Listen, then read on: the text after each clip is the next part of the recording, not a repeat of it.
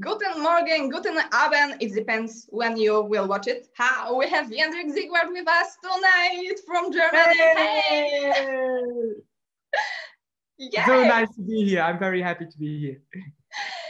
So tell me, how are you feeling just about after the song was the premiere? Tell me. Oh, I feel great. Like I got so much positive feedback. Of course, there's a lot of negative feedback too, because the song is, as it is, very special. But I knew that before, so I'm like, you go for it. You hate on it. You can love it. I don't care, because I love it, and I will represent loving the song and loving the message at the Eurovision Song Contest. So I'm actually really relaxed and really positive right now. Good to hear it. Good to hear it. I have to say that you are one of the artists who were ever the most involved in the Eurovision Song Contest, I guess. Mm-hmm. Yeah, and in your social media, you seem so excited to be a part of it. I am. Yeah. So I guess that you really like this contest. And my question is, what do you like the most about the Eurovision? What I like the most about the Eurovision is the diversity. Like, totally. Like, everybody can be there and everybody can be who they want to be at the Eurovision Song Contest, you know? There's so much color going on. There's so much diversity going on. There's so much fun and different aspects of music going on. And that's what I love. Like, the whole diversity, not only in the countries, not only in the people, but also in the music. Like, there's so much diversity, and I just love it. Okay, I got it. And tell me, how long have you been interested in the Eurovision Song Contest? Like, do you watch it every year or just like sometimes? I do watch it every year. Like, there were a few years where I had to work, so I couldn't watch it. But always on the next day, I looked up who won and who was the winning. Oh my word, my hands are looking glowy right now. Yeah. Wow. Okay, that's the sunlight. It's right up here. Oh, okay, so like I watched it as a child with my family all the time, and later in my studies, when I studied musical theater, one of my friends always did huge parties with live stream, and we did the 12 points in our internal group, and we had shots for every country. So for Greece, for example, we drink ouzo, and for Russia, of course, vodka, and that's like it was a lot of fun. Every year was a lot of fun. We always had so much fun, like guessing who will win or what is our favorite, and like, oh no, I like this one more. No, I like this one more. Let's make out. Okay, no, we didn't make out, but like you get it. Yeah, wow. Like the part with the alcohol, which from each one country, it can be really amazing and crazy. Yeah. I have to think about it. Maybe we can do it one more time here. Right? It's actually quite a great idea. Like the friend who always organized it, he had the idea. And it's a lot of fun. Like, but only take one shot or a half a shot, because every country, there's so many countries, you get drunk pretty quickly. Yeah, I guess. Okay, tell me, how would you define the Eurovision Song Contest? Like, what is it for you personally, like your own definition of the contest? My definition of the Eurovision Song Contest is the celebrating of music. I think what a lot of Eurovision Song Contest fans forget is that the Eurovision Song Contest got created not to be a competition, but to celebrate being together, coming together, and having fun together and celebrating music together. And that is the definition for me, that at first it's the music, second or third or fourth, it's the competition. Okay. Tell me, was it the first time for you that you were trying to become the representative of Germany? And why did you decide to take part this year in this competition? Yes, actually, it was I think my first time trying to be the representative. And why this year? Because at the time, and because of Corona, I had a bubble in my neck there. Did you hear it? Corona. No. Because of Corona, because of Corona, I had all my jobs got cancelled. So I had time to create the music video that I really wanted to create for this special song. And because I put so much effort in it, and I wanted to create it to audition for the Eurovision Song Contest, but I knew it would maybe be too late. So that's why I created those little TikTok videos where I had the whole behind the scenes, like how I got all the washing machines, how I created this scene, how I asked my friends to come, how I got plants. Which one is still here? One of them is still here. We kept it because it was expensive. I don't have money. Like I did it all with my own money, which is not a lot.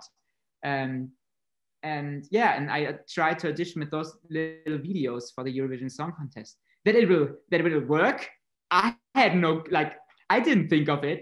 I thought, oh my word, I'll just try it, and I just yell it out in the world, like, hello, I want to go to the Eurovision Song Contest. My father was like, oh, Jendrik, oh, those videos, oh, you shouldn't like put it out there, like you get so much hate. You shouldn't say you want to go to the Eurovision Song Contest.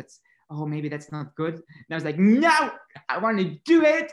I want to yell it out, and I did, and it actually worked, which is so hilarious, but it worked. Yeah, this is pretty cool. This is the one way, your own way, and I think it was a good idea. Yeah, thank you. Yeah, and you made the vlogs on your Instagram called "How to Become Germany's Entry for ESC." And tell me, when did you came up with this idea, and what was the idea behind it? Well, I initially started with how to make a music video to audition for the Eurovision Song Contest, which are still in German. I'm thinking about translating them in English to upload them again in bigger videos so that everybody sees how it actually started. A friend of mine actually had the idea. She says, Jendrik, you want to go to the Eurovision Song Contest so bad? Why not audition for it with those little videos? And when I started it, and it had a little audience on TikTok, which was so lovely. Oh, such a lovely audience. They are like, oh, this is so much fun. Oh, 18 broken washing machines. Oh, this is hilarious. And when I got to the point that I could actually audition, and when I got to the point that I got to the final, and when I got to the point where they told me I will represent Germany, I was like, okay, I have to go on with those little videos, because that's how I started, and that's how I want to finish this whole experience. So that's why I want to keep going with those little videos until the very end, until I stand on the 22nd of May on that stage performing the song that I wrote, not knowing that it'll be heard by over 100 million people.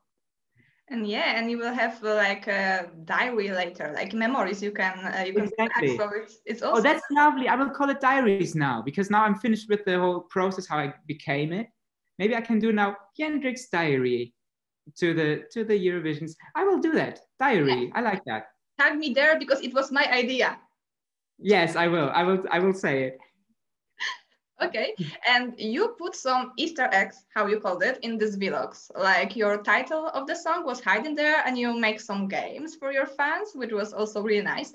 And in one of this video, you put a GIF of Blåsemafian, one of the finalists of Norsk Melody Grand Prix. And tell me, did you do it in purpose? And was their song your favorite in this show? Well, I think I Googled Eurovision Song Contest horn section, and they came up, and I listened to the song, and I really liked it. I didn't see it as my favorite, as I didn't know the other acts in the final, but I really liked it, and I was like, yes, this is great, because I have a horn section too in my song. So I was like, yes, and they were so cool with the sunglasses and everything. So that's why I put them in, because I was like, oh, this is cool. This is cool, and maybe some people will get that they are actually part of the Eurovision Song Contest the whole world. And yeah, but I really do love Easter eggs, and I will continue putting them in, because I love, I'm a big Swiftie, like I'm a Taylor Swift fan, and she does it all the time, and I love looking for them, and I figured out that I actually love creating them too. So that's what I will be good. That's what I will be doing until the May. Okay, so we have to looking for them and think what this it could be. So yeah, this is really nice. Exactly. Exactly. Okay, and I have to ask for the hashtag justice for the middle finger. Yeah, because it's really quite big actually. There's even an online petition. You can still sign it. Yes. I guess. Yeah. And people were putting it everywhere, also talking about another band. It's Blind Channel from Finland. They're representative of Finland. And yeah, they even sing, put your middle fingers up, and they do it in the performance. Did it come spontaneous? It was planned? Who started it? You or your friends? I didn't plan it at all. I didn't plan it at all. Like the whole thing, because why Justice for Middle Finger started is because the German Eurovision Song Contest, like the NDR told me, Jendrik, middle finger won't be allowed on stage. You have to change it. And I was like, I was quite bummed because in the music video, the middle finger is like the main mean guy. She's like, oh, I'm always grumpy all the time. So I would have loved to have her on stage as the middle finger, as this grumpy person, because then it would represent the hate being out of work, you know? She's just there like, oh, I want to hate, but I can't because everybody's so happy here. That would have been such a lovely message, but they told me middle finger is not allowed. So I had to change it to a peace sign, and I did it in my music video. And because not in my music video, I did it in one of those little videos. And like some of the fans were like, "Oh, this sucks. Why freedom of speech? You should be allowed to do everything on the stage." And I was like, yes, I should be allowed to be everything on stage. And they're like, yes, we will fight for it. And one of the fans created the change.org thing. So I didn't start it. And then one of the friends sent me a video, a picture of them holding up the middle finger. I was like, yes, just show it. Because it's just, I know it's a strong message, a middle finger, but it's just a finger, you know, it's nothing more, nothing less. So that's how I got started. Like I didn't plan it all to just it for middle finger. And obviously other countries are allowed to. I'm actually looking forward. I'm interested if Finland will be allowed on the Eurovision Song Contest stage, because I wasn't allowed. And I think in the rules is written that strong message, like strong swearing and strong messages and strong signs, like swearing signs and stuff, is not allowed. So I will have an eye on them if they are allowed to put up their middle fingers, because I'm sadly not. But the peace sign actually fits way more better to the song anyway, so that's perfect. Yeah, me too. I will look for it, because they can put like 2 fingers maybe, and it will still looks like they put 1. Oh, you're right. Oh yeah, they can do that. Maybe they can do that. Yeah. I initially thought of creating a ring finger costume, you know, because it looks like a middle finger. But then my father was like, oh, Jendrik, maybe he's always worrying. It's very lovely. He was like, oh, Jendrik, maybe that's too what's the word?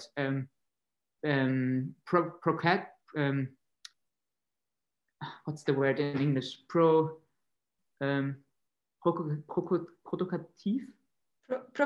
Provocative. Yeah, provocating. What's the word? Provocating. Oder? Provoking. That's the word. Provoking. It's my boyfriend. He's playing. No, he's watching something. It's like he said, oh, maybe it's too provoking, like doing this, because then everybody will say, why is there ring finger? So like the people who don't know what it's about. So having a peace sign makes much more sense. Yeah, and it also fits, because it's from peace to this. It's like, yeah, there's a story between it. And what do you think about the connection, the blind channel and the hashtag Justice for Middle Finger? Does it fit? And do you like the song of blind channel? Yeah, I actually do like the song. And I love that how the middle finger is trending this year. Like this is the thing of the Eurovision Song Contest now, the middle finger, which I really like. Yeah. Like I'm looking forward to meeting them and talking about middle fingers and stuff. Yeah, they are totally crazy. So I think you will have a nice conversation for sure with them. Awesome. Looking forward to it. And on your YouTube channel, there's also one more song, except the Eurovision one. It calls Dibdibidi, Dibdibidi, Dibdibidi, Dibdibidi. And tell me something about this song and all the concept for the music video to it. Well, the song is actually quite old now, I think 4 or 5 years when I uploaded it. And the music, like I had the idea of somebody being, because I like the idea of joy, of somebody giving joy to another person, and that person giving joy to another person, and to another person, to another person. So like how joy goes over. So I wanted to put that in the music video, how somebody sits there and you see he's grumpy and he's not happy with the world. He has his little rain cloud above his head. And I was like, okay. And then somebody just randomly comes. I kind of like coming randomly into my music videos. Like in the I Don't Feel Hate music video, I get pushed on this sofa. I think I like that of like coming randomly into a music video. So I did the same like with Dibdibidi, coming in and just like saying, hey, rain clouds only exist so that the sunshine come through. So come on, start like try to see it from different perspectives, and that joy going over to the other person. Then he continues walking out of the frame, going on with that enjoyment of the way. That was the idea of that music video. Okay, and I love this part. when you look at him. It was, yeah. I'm actually, I want to pre-record, like I want to re-record the song, because I only did it with my ukulele and just a little beat on GarageBand. So now that I know a producer, I actually want to re-record it with a bit more beat and a bit professionally. That's why it's not on Spotify yet, because I want to do it again. Okay, but I will wait for it because I really like it. It's like positive and nice. So yeah. Thank you. Thank you so much. You're welcome. And we are in the middle of our interview, and this is time for something special with the ukulele. Yeah. Yeah. And now I will, yeah, we got it. I will ask Jendrik, because we, Poland, in this time when we record this interview, we still don't know anything about our song, which will represent us in the Eurovision Song Contest this year. So I will ask Jendrik to sing something which, in his opinion, could be the best and fit us in this Eurovision Song Contest. And this is a time for you. Yes, well, I don't want to play any songs from Poland, because then it would be like me to the others. So I will improvise now a song on what I would like to hear from Poland, even though maybe it's too cheesy, but I will just improvise something now, okay? If that is okay. Perfect. Okay, let's go with F major. Oh, F and B, that's great. Okay. Okay. Poland is a country in Europe. We like music and gyros. No, actually, that's Greece. No, that's actually Greece. We like other things. Like, what do you like? Beer? I think everybody likes beer. Pierogi, we have pierogi. It's our food. Pierogi? Pierogi! We like pierogi! We like pierogi! We like pierogi! At the ESC. We like pierogi! We like pierogi! We like pierogi! At the ESC. Yay! Well, actually, come with a better song, please. Don't improvise a pierogi song. I think it would be really interesting, actually. And yeah, and I will waiting in the comment section for your proposition. Who could sing the song "We Love Pierogi" in the Eurovision Song Contest? Yeah. Yeah. We love pierogi. We love pierogi. We love pierogi at the ESC. Yeah, and the melody is actually really nice there.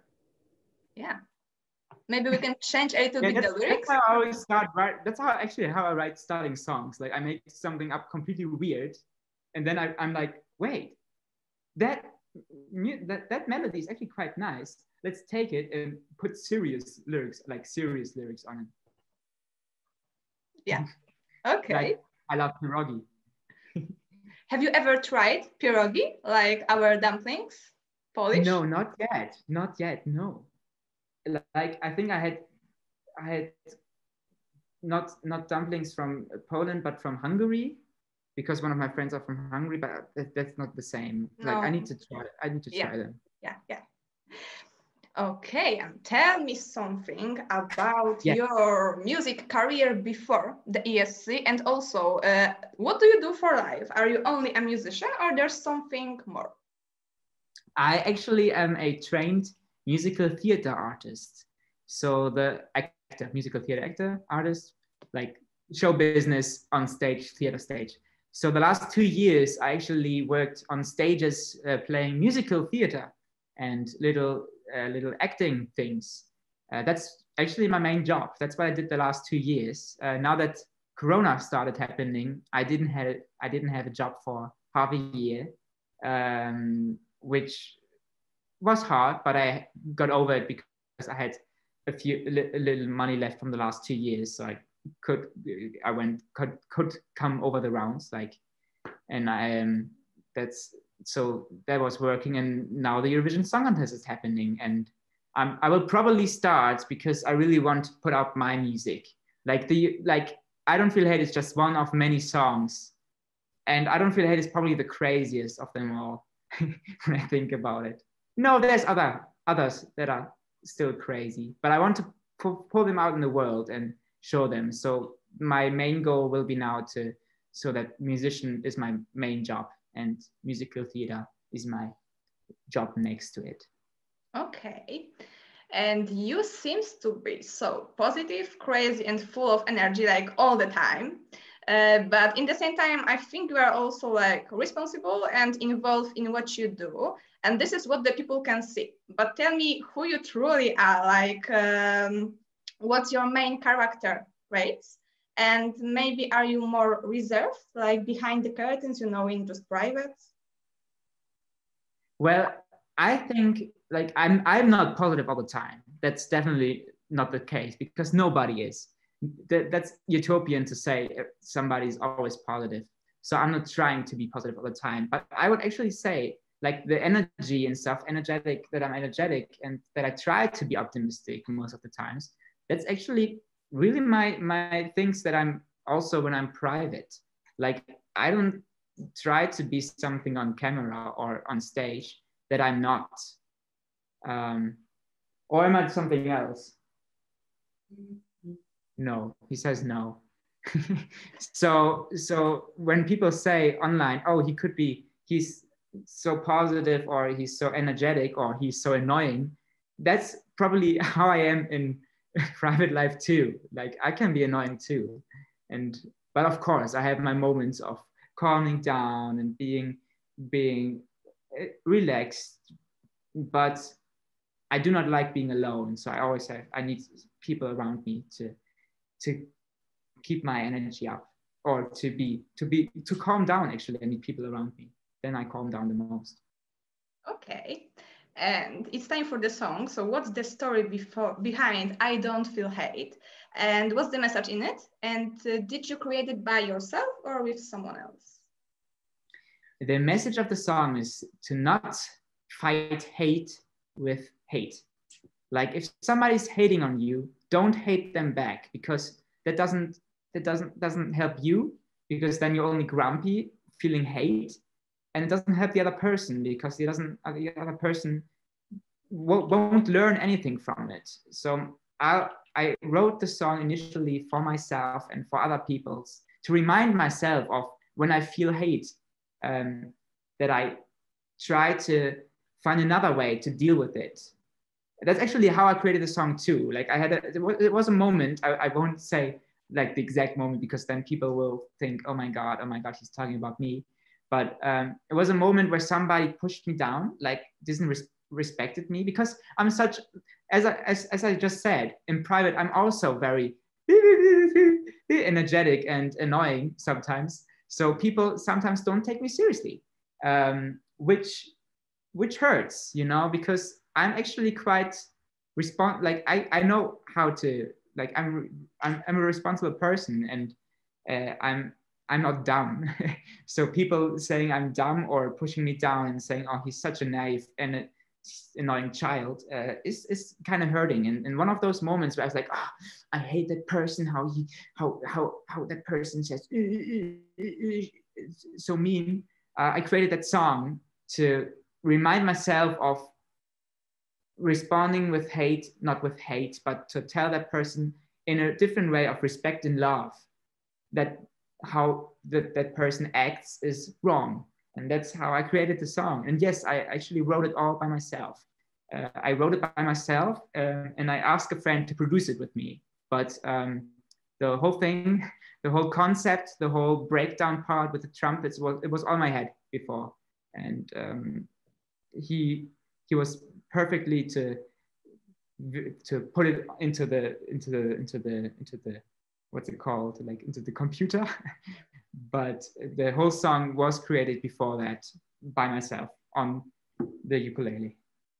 Okay, and what's your idea for the staging? Will it be similar to the music video or not? Actually, not at all. No, actually not at all.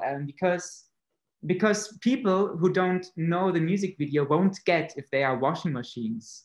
The great thing is I can decide a lot how the performance will be. And what I decided is I want to go more into the music. I want to show how you can move to the music, and I want to show the horn section, like that you see, oh, there is actually trumpets in the song, because the whole music aspect is not shown in the music video.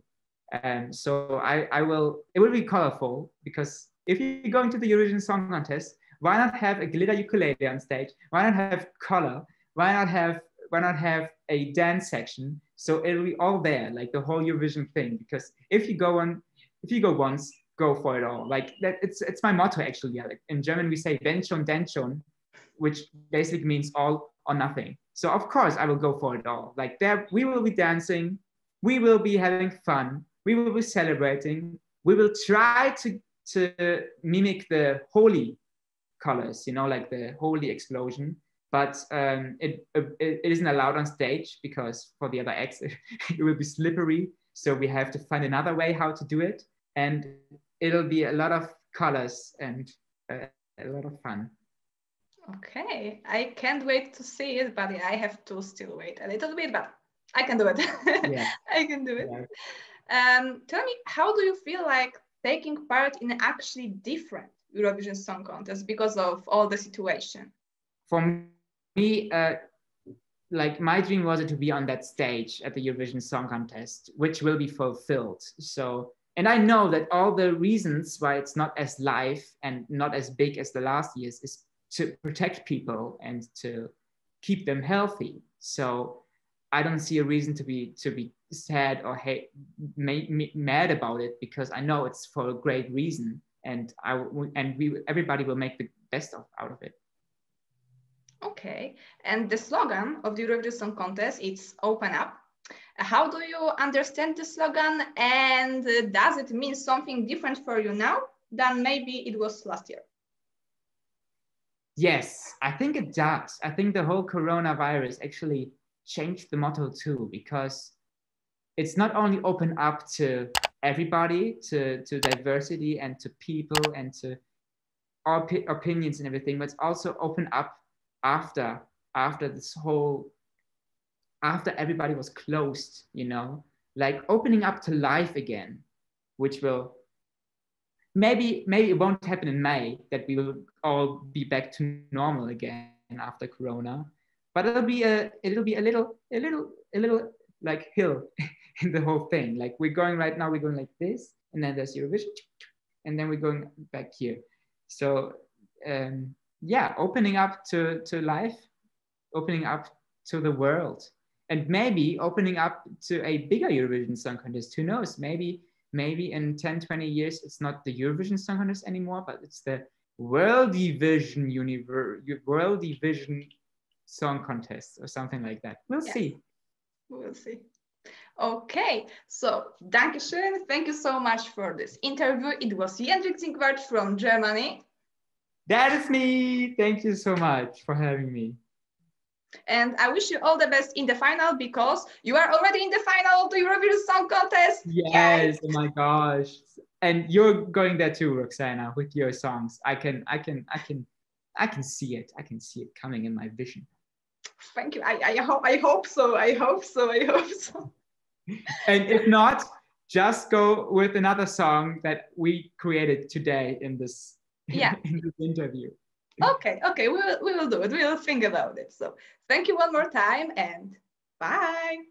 Bye. Thank you so much.